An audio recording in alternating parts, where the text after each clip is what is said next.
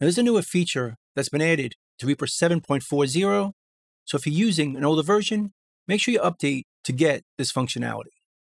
So I have a project set up here, and I want to create an edit.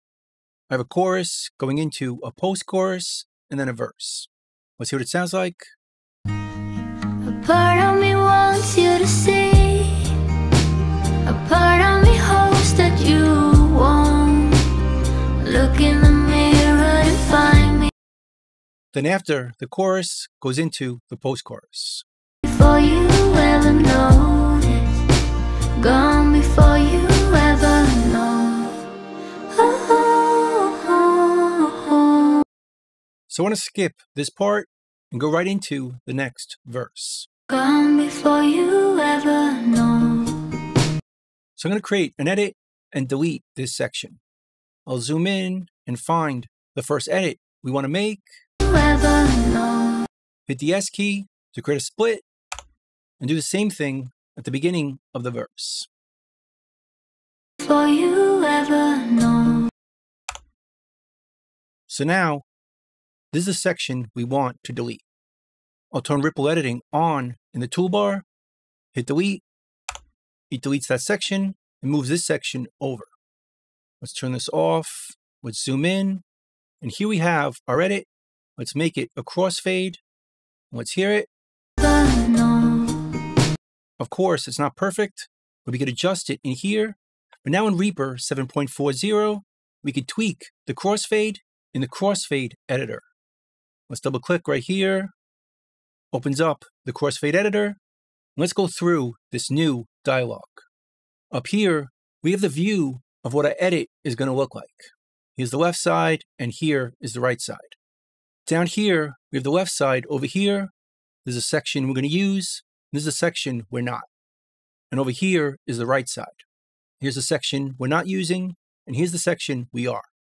Which brings up the best use of this editor, as it allows us to see the sections we're not using. So if we wanted to move the right side to line up with its transient, we could do it in here and see the result. Here's the right side, and here is the left side. We could zoom in with the mouse wheel. We could adjust the size of our crossfade on this side or this side. We can grab in here to keep the size the same while moving where it's placed. Or we can go over here or over here to adjust the size while keeping the middle or the crossfade point the same, like this. So let's hear what this edit sounds like. And we could hear it within the editor by hitting the spacebar, as the actions in this window are all separate from the rest of Reaper, which we could see if we open up our actions by hitting the question mark. Opens up our actions, and we could see we have a different section now, just for the crossfade editor. So we could have different keyboard shortcuts in here. Take note, our spacebar is right here, and the P key will allow us to preview while adjusting the pre and post playback. So if we hit the P key over here, it starts playback from there. Or we can hit it on this side to adjust the post playback or post roll. Let's hit it right here so we can hear our crossfade. We can adjust it to be longer or shorter. We can adjust the fade type by right-clicking, adjust our fade on the left side or the right side, or adjust both down over here. It defaults to equal power. We could change it to linear or any other options we want. Or we can just grab it right here and adjust our fade that way. But you notice both sides are changing at the same time. If we don't want that, and we want a different fade out and a fade in, we could turn off link fade in and fade out edits. So now we could have a different fade out on this left side and a different fade in on the right side.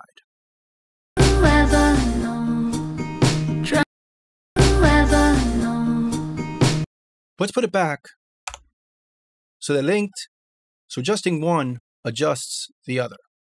And again, we can move both sides together or adjust it by keeping the center of the crossfade at the same point. ever know. which is right here. And again, use the mouse wheel to zoom in or out. And we can see our transients of the pieces we're not using to line up our crossfade, either on this side or on this side. We'll just use our ears. Ever know. Trying to think of something. Ever know. It's a bit too quick. Ever know. Trying to think of something clear. Hit the P key to change where we preview from. Gone before you ever know. Bit too quick. Gone before you ever know. That feels better. And if you notice over here, there's a phase alignment readout letting us know if there's any phase issues during our crossfade. And if we want to adjust those, we can change it right here based on the left item position or contents, or the right item position or contents. So if I choose this, it moves the contents of this side to be more in phase, before or after.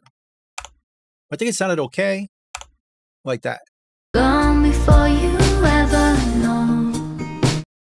Now over here, we can recenter what we're seeing. But by default, it's recentering automatically, which we can change with the options menu.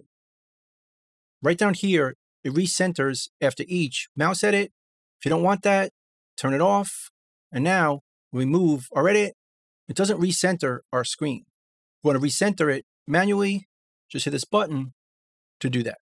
Or leave this on, or use continuous auto center, which is going to center this edit as we're editing the crossfade.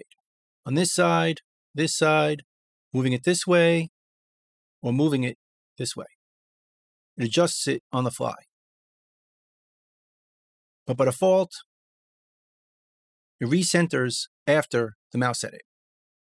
So when we adjust it, it recenters it right after. Gone before you ever know. Make this a bit quicker, make this a bit smaller. Gone before you ever know. Let's reset this to its default, equal power. Gone before you ever know. Trying to think of something. Gone before you ever know. That sounds pretty good. We could also solo the crossfaded items, which only matters to other tracks in this project. In this case, there's not. You could also mute the left side or the right side to just hear one side at a time. Gone before you ever know. So you can really hear the fade out you're creating, or the fade in, or hear both. And again over here, we have this options menu, which by default will show any combined peaks up here. So if we turn this off, we just see the left and right side, not the combined. Turn it back on. We can see the fades in the peaks. We can display the phase alignment.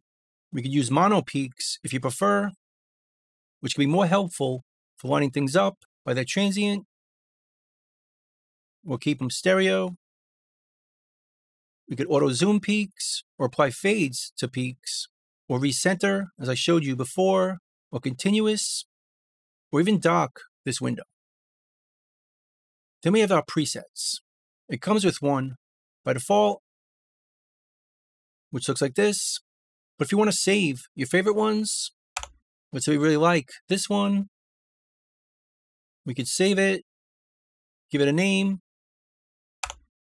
At any point, we want to go back to my favorite, just choose it over here and reuse it in other crossfades. And if you want to try out different versions of each crossfade so you can compare, we could save them as snapshots. Go to our snapshots. We have 4 to choose from. Notice the keyboard shortcuts we could use as well. We could save this one. Maybe we want to change it up a bit and try a different option. Maybe something like this. Gone before you ever know. We want to save that snapshot right here. Let's try it another way. Maybe something like this. Save this one. And we could save 4 different ones. Make one like this. Save it as snapshot 4. Now we can go back to each version we tried out. So we could save different ones to see which ones we prefer. Maybe this one. Gone before you ever know. Or this one. Gone before you ever know. Or this one. Or this one. But they're saved based on this crossfade. So if I clear this one and start it again, double click it, those snapshots go away. So it's really meant to try out different versions of each crossfade. So let's check out a different project. As you can see in this one, there's a bunch of crossfades, all very unique, as you can see, with different fade out and fade in, which I created earlier. But you also notice, not only is it on the vocal, it's on the drums, bass, and keys, where I have more crossfades. And because of this, we could jump from one to the other using the arrow keys in the crossfade editor. So let's zoom in really close and double click right here. That opens up the crossfade editor for that section. Hit the P key to start previewing from here. Let's zoom out a bit. Forget your rules, forget your shoes. So we can start from here or earlier. Forget your rules. And tweak this crossfade like this. But in addition, because we have more, we can use the arrow keys up here to scroll through our project to different crossfades. So if I go to the right, it goes to the next one, hit the P key to start previewing from over here, and tweak this one. Move the right arrow again to go to the next one, and so on. Or if there's ones below it, we can use the down arrow. Go down to my drum track or my bass track to preview each one. And to hear them better, just use solo crossfaded items, and we'll just hear this track. Use the arrows up here, or use the arrows on your keyboard to jump to different ones. This is the drums, arrow up, to go back to our vocals. Get your shoe. And we just hear our vocals because it's soloed. Unsolo it to hear everything. Get your shoe.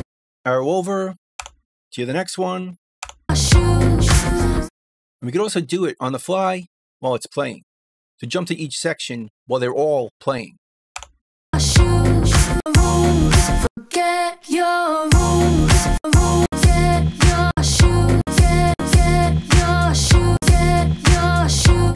And again, we could solo it so we could hear it better. Get your get rule. Get your rule. Get your shoes. Get your. So using the arrow keys, we could jump around to every crossfade in our project. In addition to using a mouse wheel to zoom in closer and out, we could also make the waveforms bigger, holding Control on the PC, Command on the Mac, like this, to make the waveforms bigger or smaller, to make them easier to edit. And it's not going to make them louder, just makes them bigger in the crossfade editor. So that's pretty much it. That's the crossfade editor in Reaper. I hope you learned something, hope you can use it, and I'll see you next time. Thanks.